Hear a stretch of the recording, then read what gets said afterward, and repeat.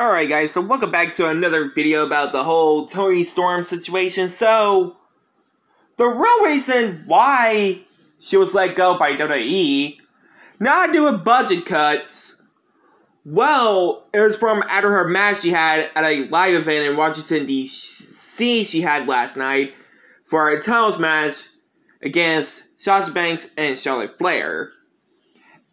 And after the match, she just flew home saying, "Yep, I'm going ahead and ask for a request of my release.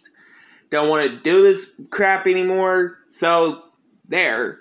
She just went and asked for her release. And sorry guys, you hear some raining in the background. It's been raining all day today.